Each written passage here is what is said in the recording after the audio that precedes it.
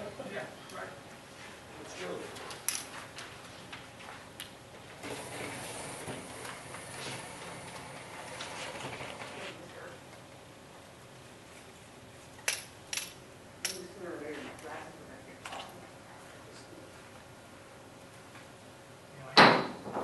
I'd like to call to order the special commission meeting, Town of Lady Lake.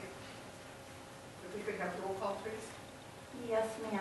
Mayor Richards is not here this evening. Commissioner Vincent is expected to. Commissioner Hanna? Here. Commissioner Holden? Here. Mayor Pro Tem Cusser? Here. Thank you. Next item on the agenda is public comment, and I didn't see anybody here for public comment. Next item on the agenda, oh yes, sir. Can you make comments after the presentation? Their comments are, you are talking about this presentation? We're taking public comment now for this one. But I haven't seen it yet, so how can I comment? When it's a regular commission meeting, we have it before and Okay. after. You can always bring it up after the commission meeting. The That's regular fine. Commission meeting. Okay.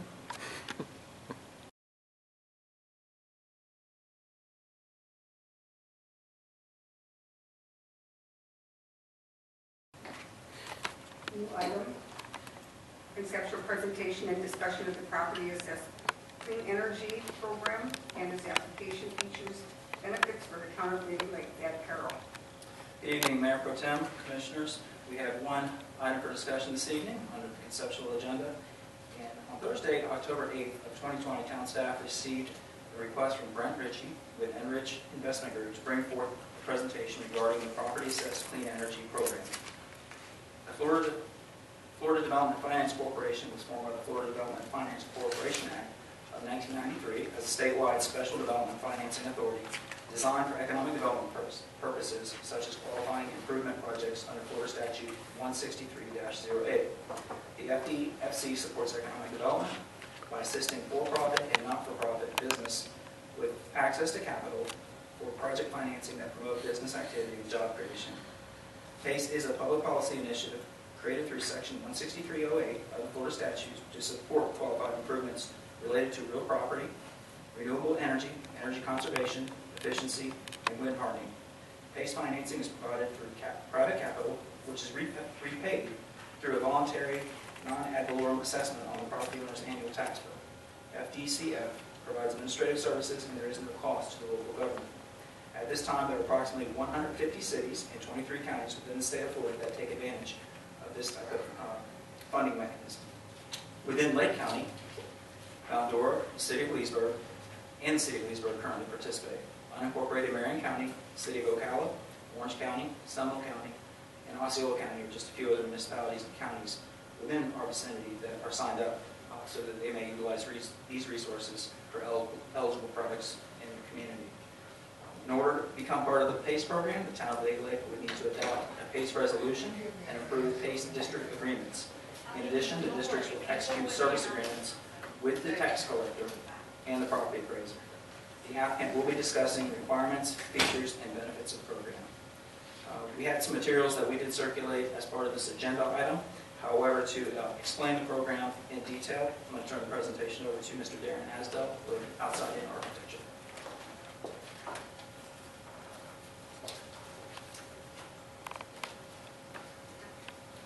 Thank you, Mr. Carroll. Commissioners, Darren Asdell from Outside In Architecture, 1345 Virginia Lee Circle, Brooksville, Florida. I have the honor of bringing together today some representatives from the PACE program from the state. And what we are hoping to do is to bring this program to Lady Lake, the town of Lady Lake, so that we might be able to see not just new development improvements made using this vehicle, we'll say, for financing at a lower interest, but also help our homeowners and existing businesses in order to make improvements there for themselves as well. So this program is, in fact, from the Department of Energy. It's one of the vehicles available to developers and homeowners in order to finance clean energy improvements to their homes, businesses, and developments. So with this, I'd like to introduce Ryan Buckus, PSC. Thank you. Keep saying that. Oh, that's okay. Can you just pause for a moment? Is this a enter to switch screens?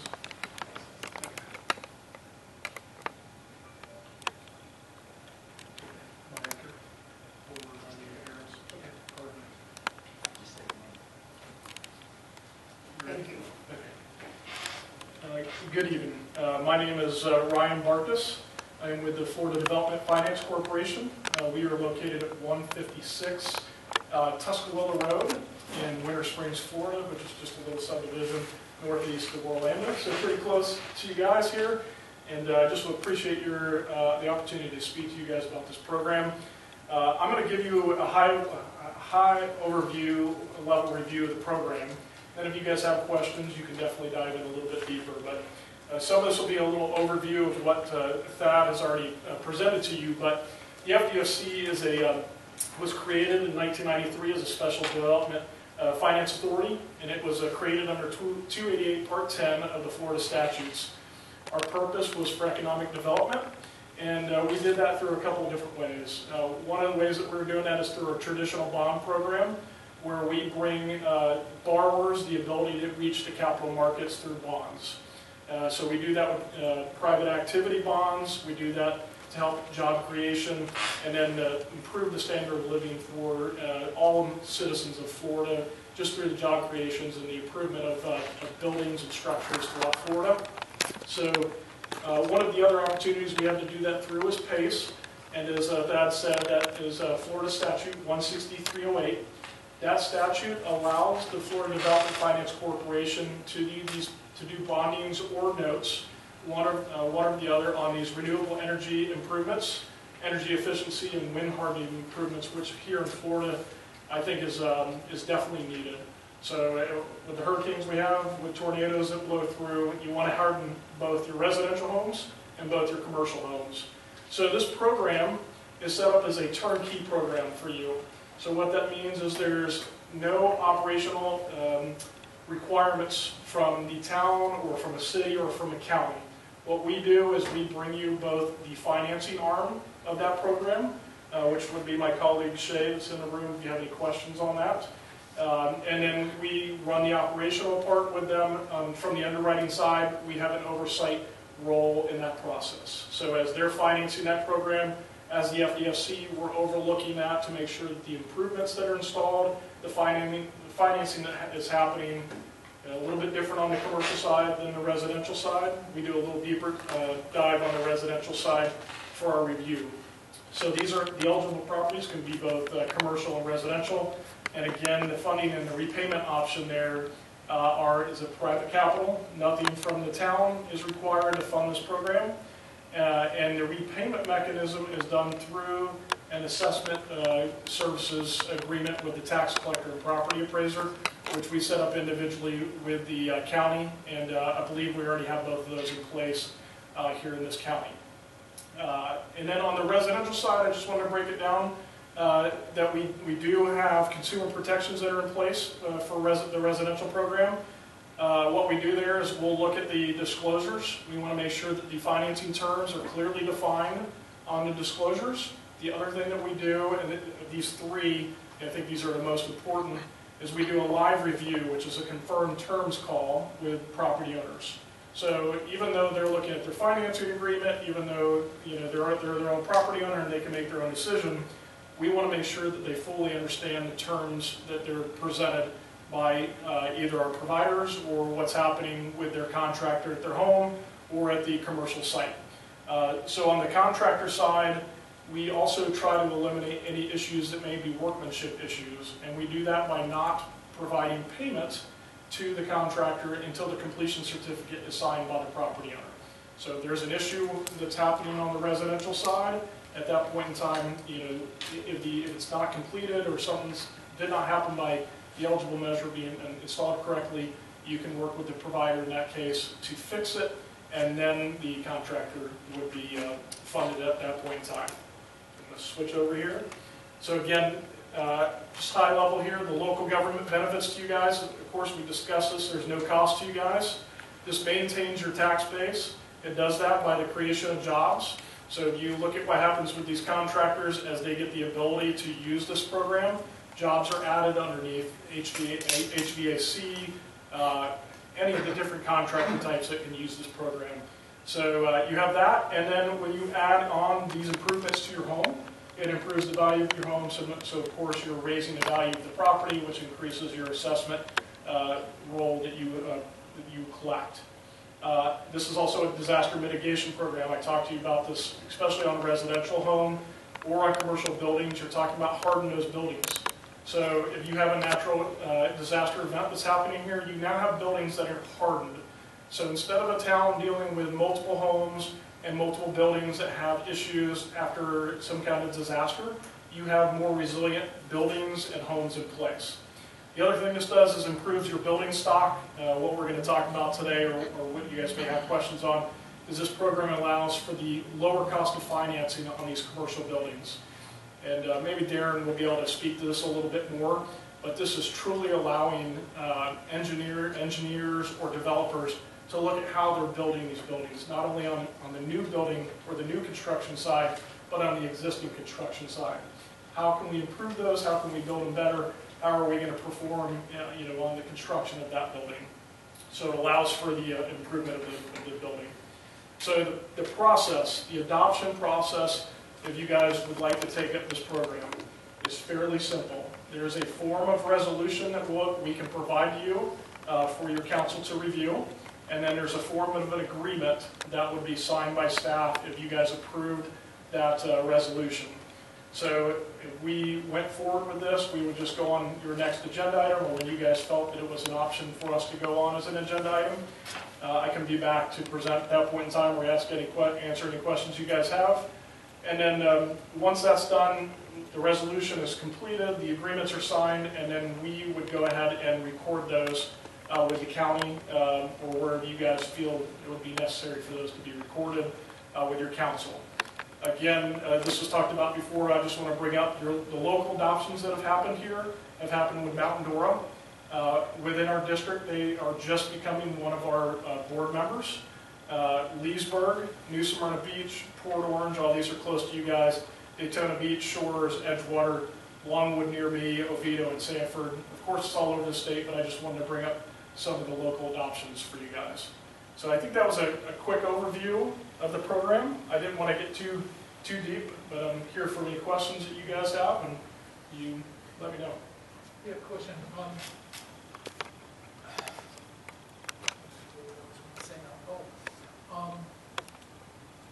How are the contractors and residents notified that this program exists?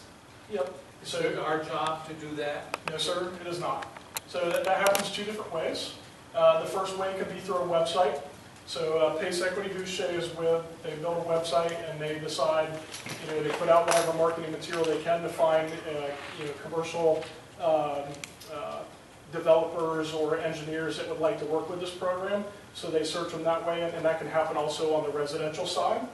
And then the other way that happens is the providers themselves will actually go out and work with contractors in the market to explain the program to them, and if they would like to add that to their toolkit of financing options, like a credit card would be. So if you have your HVAC contractor come to your house, they say, how are you going to pay for this?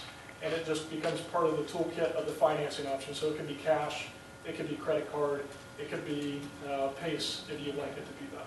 Now, you listed a bunch of cities and counties. Yes, sir.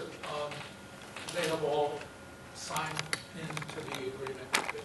They've all done some form of that resolution. We provide the form and So my next question is, do you have any cases where it has been used and proven excellent job to do, whatever you want to call it? So what I can do for you, if you'd like that, is I can go back to the residential providers and get feedback from property owners that have used it. We do have that. And on the commercial side, I don't know, Shay, if you have anything, white paper or anything like that you guys have, you'd be able to share?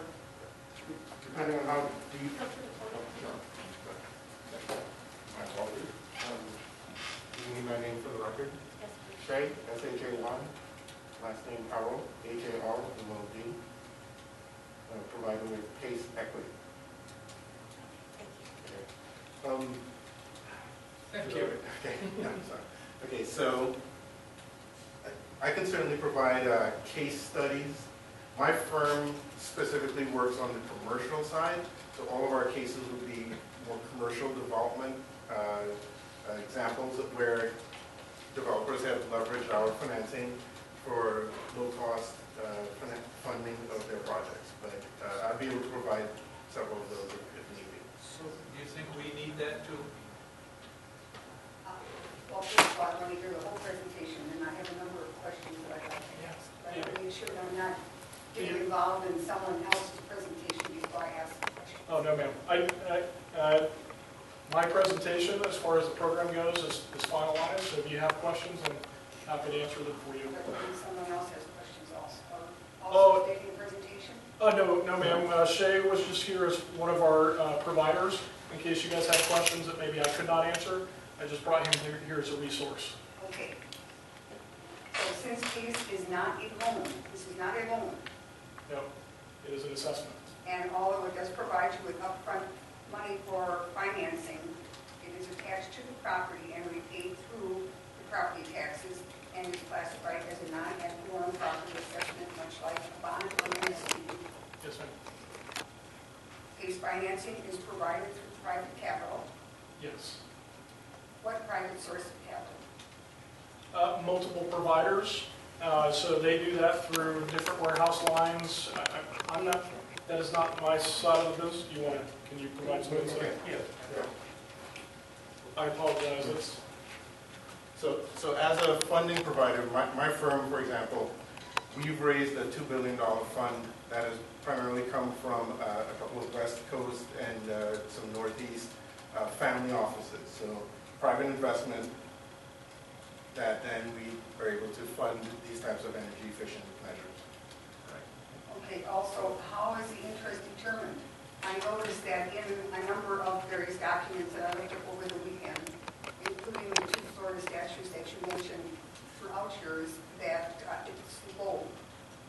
What is low? That's a fantastic question. Okay, so perhaps I could give you an example of the project that we're looking at here, if you think Brent would be okay with this. Sure. Okay. So for the project that we're looking at currently that brings us in front of you today, we're looking at doing financing for 30 years that's fully amortizing at an interest rate of just around 6.1%, and I'm going off the top of my head here. So when you think about 30-year financing without a personal guarantee attached to that. So in the world of finance, typical financing of something similar from a structural standpoint, you'd be looking at somewhere around 18 to 20%. So when you compare that to 6, it's significantly lower. How much money are we talking about? Is it separate for each individual person? well, Yes. So, yeah. you No, that's right. So it's per project. Yes. So on the per project side, on the residential side, you're looking at about $20,000. In some cases, it's when it was $5,000. In some cases, a little more than that if they're doing a solar project. Our commercial side right now is averaging somewhere around 5 to 15 million. But that's as senior lenders work through this and banks understand it a little bit more. They're a little bit more willing to lend that money, so we're seeing that amount of funding increase. Okay, now, if you don't mind, I would like you to walk me through a scenario. Okay. Okay. I have a $100,000 home, Okay. and I have a $50,000 mortgage on it. Right. Now, I would like to put in maybe solar, maybe put on a new roof, maybe put in new windows, Okay. and it's going to amount to $25,000. All right. With this, could I borrow that $25,000 knowing that I already owe a $50,000 mortgage? You could. It would be like your home equity line of credit if you were to walk in. So in your example, you have 50% equity in your home, right? So each provider is a little bit different. Each lender is a little bit different. Like if you walked into your bank right now, a combined loan to value is what you're looking at. Everybody has a little bit of a different standard, but in the case that you're presenting right now, you could surely do the $25,000. You'd be at a 75%, combined loan to value in the example that you're explaining to me, which you could do with a home equity line of credit. You could, if you were purchasing a home, you would, that's putting 25% down basically. But yes. So in my $100,000 home, I now owe $75,000 on that. If you made that personal financial decision, yes. But you could, so I want to make sure, because you would be able to make that decision with or without PACE. You'd either be going to a home equity line of credit, you'd be going to a bank, or you might be going and doing that with a credit card where you're at 18 to 25% interest. And which is completely different. So I just want to make sure, I'm trying to figure out where you're going, but I want to make sure you realize this is not forced on anybody, and that's why we do the confirmed term calls with them. We make sure that this is what they would like to do, and we make sure that they understand the terms as they sign it on the finance agreement. Okay. Now, you also state that FDCF provides administrative services, and there is no cost to the local government. However, in both State Statute 163.08 and State Statute 197.3632, there is significant local government involvement with both property appraiser and tax collector. Right. So there Well, is, although it may not cost money, there still is significant involvement as far as personnel. Is that Well, not from the town side, but you are correct. That is why we have a services agreement with the tax collector and property appraiser. So there is involvement with the tax collector, not so much with the property appraiser, but we have on our team of professionals, which I probably should have clarified for you before. So we have a financial advisor, and we have an assessment administrator, and then we have bond counsel, which can be bond or note counsel. But our assessment administrator basically develops the tax roll for the tax collector. They need to certify that. But the amount of work that the tax collector or property appraiser does on this program is very minuscule. And by state statutes, they can charge up to 2% each. So that's 4% of whatever that annual assessment amount is. So if you're looking at one of these commercial projects, in all reality, we'd hope it would not be at 4%, but you're talking about a tax collector that is going to be receiving a healthy sum of money for the services they're providing in this case. okay, and then who is keeping track of how much money each separate homeowner who goes into this home? Is that also the property appraiser, the property? So once we place the assessment, as FDFC, we work with our assessment administrator and we track that, and every year we are the ones that work with our assessment administrator and the tax collector to place it on the tax roll. Along with the provider, I'm sure they have their back-end office is looking to make sure they're collecting their money, and this money is also going to bondholders. So that interest, the principal and interest, has to be paid. So this is, I wouldn't say it's highly regulated, but it would be very difficult for somebody to do something nefarious with the funding mechanism that happens here. Excuse me, collecting. Okay, oftentimes with bonds, all you have to do is pay the interest, and you don't touch the principal. Yeah, that's. How would this, Oh, I'm sorry, go ahead. how would this be effective? So there's not an interest-only part of this program. There are some, you can do a capitalized interest for a period of time, depending on the construction period and when the tax bill falls. There's a period of capitalized interest there. But at the max, I believe that can be 18 months. And then it's principal and interest from that point forward. I believe we've had some requests to do maybe like a 2-year interest-only period. That's very new, and that's only on commercial. We do not allow that on residential.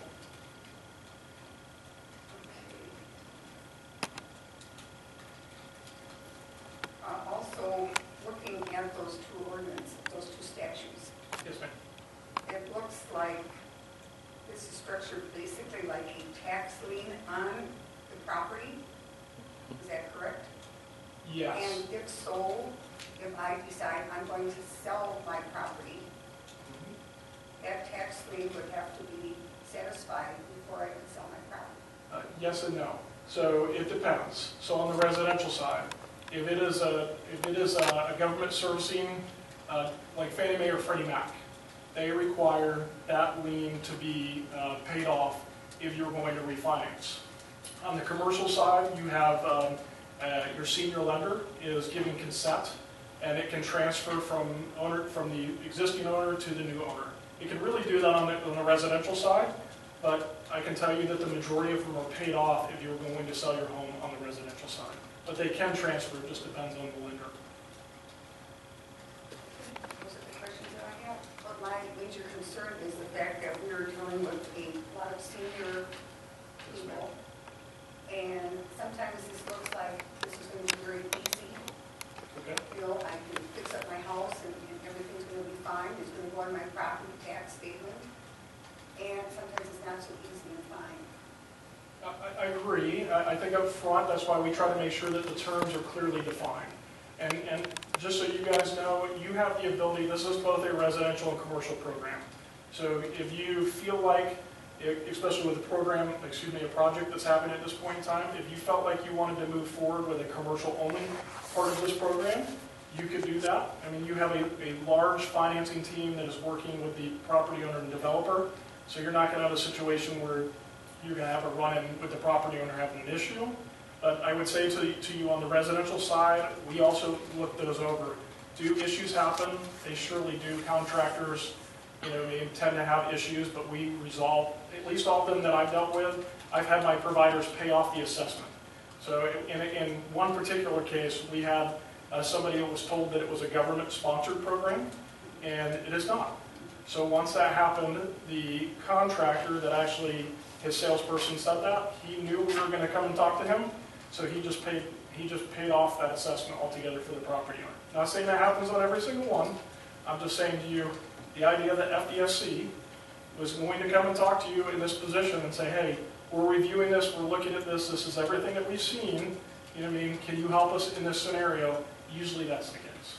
So, but if you're comfortable with the commercial program, I would say just because the project's going forward, I'd love for you to consider that. If you've got some reservations on the residential side, we have a resolution that allows for you to consider that in 6 months from now, and you just see how the commercial program goes.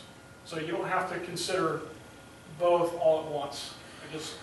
Just in relation to the project, I want to make sure it finds the financing. That's where your comfort level is. Are there any other questions? Yes, what bothers me is that you said that it is not a loan. It isn't a loan. It's an assessment. It's a tax lien. What's the difference? The people got to pay it off. Well, It's an indirect loan, right? Indirect? So the difference is that when you go get a loan, you're pulling a credit report on you. The loan is on the person. So I'm not trying to get fancy. I'm just trying to tell you the difference. So here, the actual assessment is really on the property. So when they go to underwrite this project, although they're looking at the property owner, the majority of the underwrite, and Shay can, if you want to shed light on this, you're really looking at the property, you're looking at the equity in your property, you're looking at multiple underwriting factors for the property. And I'll step back and see if Shay can help answer that question for you. But you're putting a debt on the home, the property. Yes, but on the You're property. putting But money on the that property. you intend to make money on. Yes, I mean, we wouldn't do the program if there wasn't the intent to make money. You know what I mean? So. And you bring up a great question in terms of the terminology, I guess is what we're discussing at this point. It is funding for a project, yes. So, and there is a payback period. The reason why, particularly with regard to commercial properties, is that it's not technically considered a loan is because it doesn't show up on the balance sheet. If you think about a balance sheet and an income statement for a company, and so the developer would then record the assessment as an expense item, not necessarily as a long-term debt on the balance sheet. So that's where the terminology kind of loses its effect by calling it a loan, if you will. But from pragmatic purposes, it is funding for the project. It's a loan, but it's a hidden loan, is what you're saying. Well, I would I You wouldn't call it don't a want hidden to loan. admit that it's a loan, indirectly or directly. Well, I mean, it's like, yeah. Can you compare this to a mechanic's lien? Well, you could compare, so a contractor could put a lien on the home if they were not paid, but in this case, the financing is always made, right? But let's say let me try to take this one step further, and then I'll let Darren answer a little bit more for you guys. But in this case, let's say that somebody has an issue paying or for this assessment. It is the property tax bill that's being, where the repayment's happening. Okay? So your traditional lien or loan, as you would like to call it, and I agree with you. So I try to agree with you here. It is a form of a loan. It's just not a loan. It's not a personal loan. It is an assessment on the property. So, I mean, I know it's, I'm just trying to make sure we're in the same, running down the same path here. But the difference here is, let's say that somebody, let's say this commercial building and this project, eventually in 5 years from now, they're unable to make the assessment payment. Our program, the PACE program, does not come after and foreclose on a property. So the big difference here is if you have a loan on the property from a bank, they're going to come and if you're not making payments, they're going to foreclose on it because they want the property. In this case, what happens, the lien amount is for 1 year. It's the 1 year that it's on the tax bill. So let's say in this project, let's call this a $1 million project, and let's say for the 1 year it was $100,000. The $100,000 annual assessment is what is liened on the property, not the full $1 million. Does that make sense? So it's, I mean, I know we're saying the same thing. I just want to make sure that you guys have a correct understanding of the program and, you know, how the financing works. So, and One other question. What year did the PACE program start? 2011? Yeah, well, in Florida, or because it started in California, I'm sorry, it started in California, and it's been around approximately 15 years. Okay. But here in Florida, Y-Green is a residential provider. They were here before us. I believe the program in Florida has been around for about 10 years, 10 to 11 years. So Don't quote me on You have that. a proven track record. Yes, it's been here. You guys can take a look. If you guys want information on the program, white papers on the commercial buildings, if you guys would like customer service satisfaction surveys on the residential side, I can reach out to all the providers and give you that information. So I'm not hiding anything, let's put it that way. Okay, I have one more question. Yes, ma'am. Going back to my scenario, where if I have a $100,000 home, $50,000 mortgage, $25,000 improvements I want to put into that house, how long would it take me to, how many years? You're saying 25 to 30 years? It depends. Certainly So, would not take that long to pay up well, $25,000. now, so let's just say if you're putting a solar system on your house, you can go out to 25, 30 years because that is what they call the effective useful life of that product. And what we look for, especially on the commercial side, is for an engineer to tell us that that product will last that period of time. So on a traditional deal on residential, let's say you're doing an HVAC, you're talking about a 10 or 15 year term. It just depends on the product. It depends if it's roofing and you're doing 3-tab versus, it just slipped my mind, but you have different type of roofing shingles, you have flat roof. It all depends on the effective useful life of the product. There's no just guessing and throwing a term out there. There's a maximum term that is allowed for each one of the projects or eligible improvements.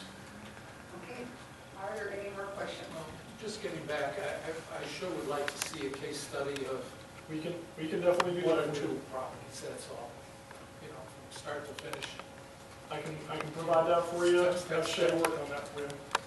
Yes, sir. And I didn't know if you guys would like Darren to say, finish up here. I'd just like to summarize just a little bit on how this benefits our community. You know, there's lots of banking programs out there that are all privately run, but our governments have stepped in, and we've got HUD financing, we've got USDA financing, and then there's the Department of Energy that has PACE financing. And really, all this financing does is it's out there for to get lower interest costs to projects, to not use the term loan, I guess, but it's to get the cost of things down. Right now, we have lenders under COVID right now who just don't lend, and the only way to get them to do things is to bring these programs in to say, hey, here's a program that you could use, and hey, the benefit to the community is we're going to be less impactful on the infrastructure. And that's where the real key comes in for us architects, is we're building buildings really cheap now. I mean, you can go up and down the road and see what they're doing. They're building things out of wood that probably shouldn't be built out of wood, and they're doing this to drive costs down, and that's because that's all they can get in the way of lending. Programs like this come in and support the overall lending package. It's not a complete loan on the commercial side. It's usually just a portion that helps, give you a better interest rate. And we were actually introduced to it from a local bank and said, hey, you should go get a PACE loan. They're the only people that can probably help you with this. And right now, anyway. So these types of programs and having them kind of in our toolkit, in our community toolkit, really help, both the residential and the commercial markets build better. And that's what we really need. We need better buildings, better structures that are safer for our communities, and also a way that we can less impact on our infrastructure, which is what taxes have to pay for. And if we have less impact on the infrastructure after natural disasters or even water use and some of the things that we're also dealing with in this community, we have a way where we can use less, and less is always better in that sense. We can then put more money into the building structures. And that's why it appeals to architects like me. I think this is something, these are new tools that we're all using in our communities elsewhere, and we'd like to see it used here too, so we can take advantage of that. And especially when it's private money, it's not coming out of the pockets of our taxpayers. This is something I think that they're going to want to see. If not now, certainly in the future as things start to become tighter. Thank you. Are there any other questions from me? No. What is the consensus? Go for it. I'm leery of it. No.